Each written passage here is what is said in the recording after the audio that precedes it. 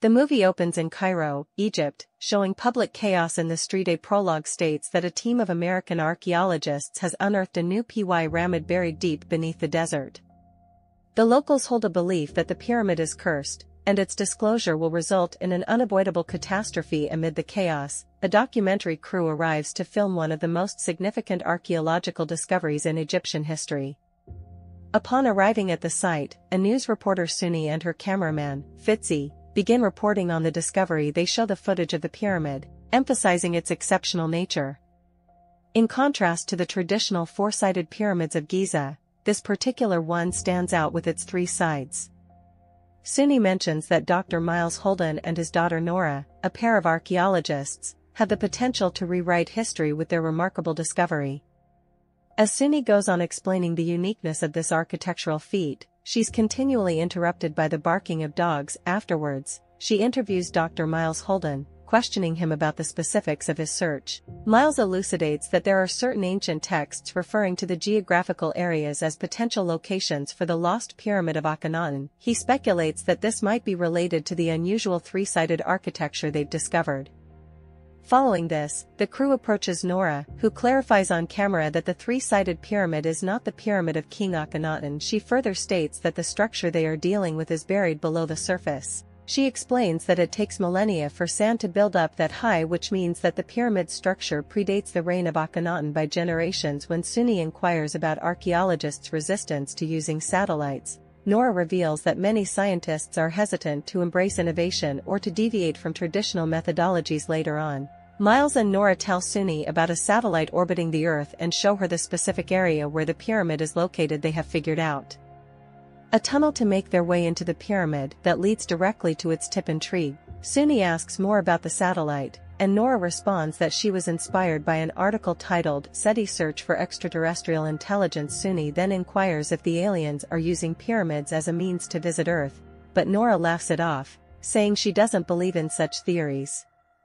Throughout their conversation, Miles tries to steer Suni away from discussing satellites, suggesting they focus on archaeology instead. However, Suni argues that the satellite aspect is significant as it represents the dawn of a new era in archaeology. This disagreement upsets Miles, as he believes that the essence of pure archaeology is being lost amidst technological advancements. Later in the evening, Nora is on a phone call with her mother. She assures her that she will be safe throughout the mission. Just then, she spots a remotely operated rover vehicle called Shorty, designed by her boyfriend and fellow team member Michael Zahir, a robotics engineer. It turns out Shorty was originally developed by NASA for Mars rovers, enabling them to navigate challenging terrains. It is equipped with built-in recording capabilities, capturing both visual and auditory data. Once inside the pyramid, Shorty will transmit real-time footage to the command center, providing valuable assistance to the mission. The next day, the Egyptian laborers who were tasked with breaking through the tunnel inform Miles that they have found their way inside the pyramid.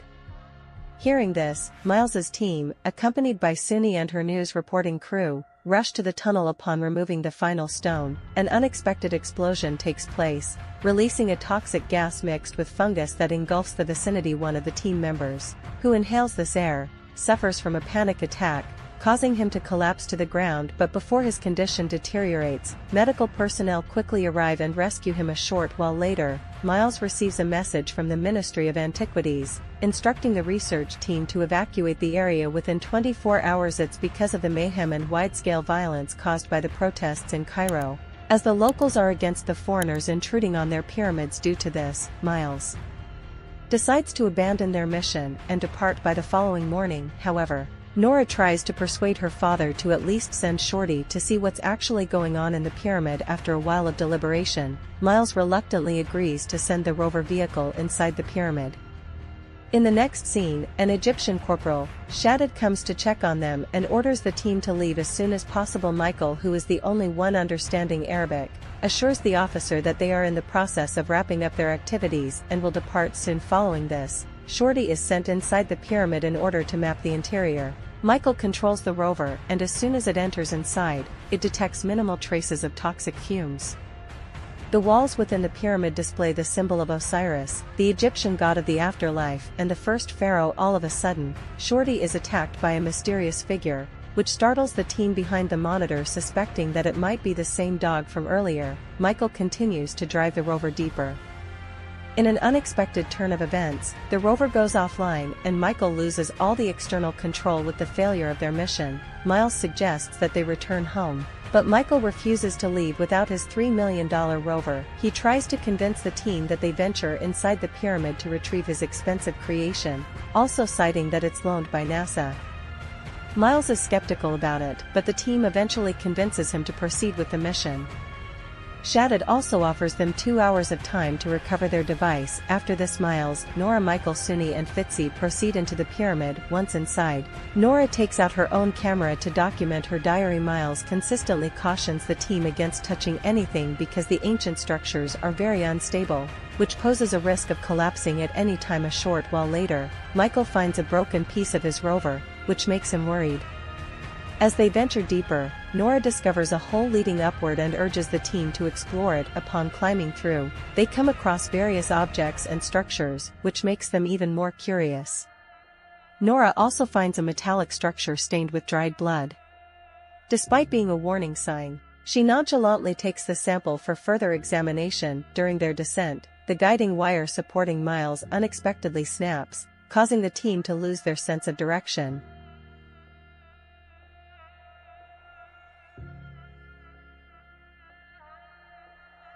Stranded without a clear path, they enter a room where Michael locates his missing rover. However, the room's fragile floor collapses beneath them, causing the team to fall into a pit. To make the situation worse, a large piece of debris falls on Michael, crushing his leg and trapping him.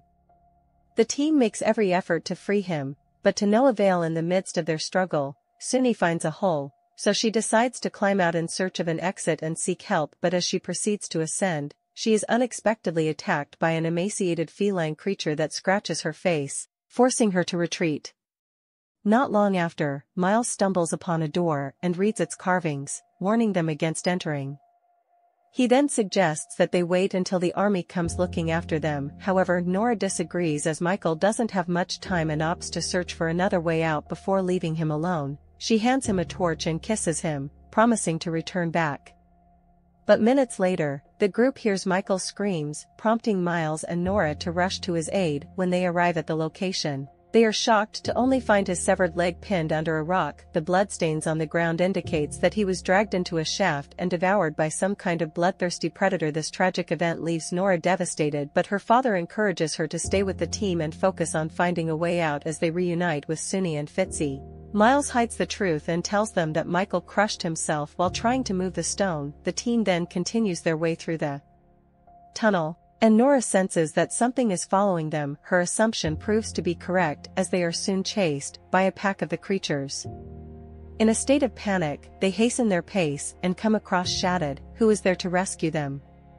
The soldier manages to shoot down most of the small creatures, but he is eventually attacked and devoured by a larger predator. Witnessing this, Miles quickly makes the group turn off all the lights and hide quietly in a corner to avoid being detected.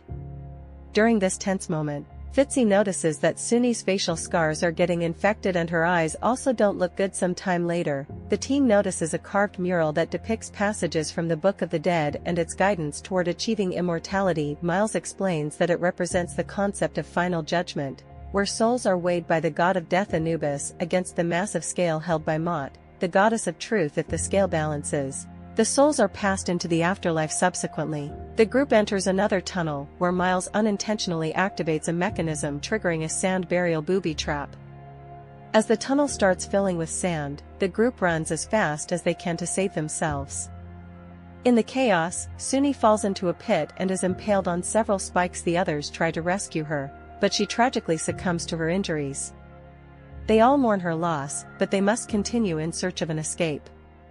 After walking cluelessly for a while, they come across another missing part of Shorty. Fitzy realizes its antenna can be repurposed to establish communication with the outside world. He ingeniously rewires the rover with his camera and makes it ready to record. Miles then sends a video message, explaining that he along with his daughter and a cameraman are trapped in the excavation site and need help. Additionally, he also issues a warning that the pyramid is infested with deadly creatures, so anyone who decides to come to the rescue must bring guns with them. Later, Miles discovers a hidden door and manages to open it, revealing a way to the burial chamber. Upon venturing inside, they are confronted by a shocking sight: several remains of the deceased.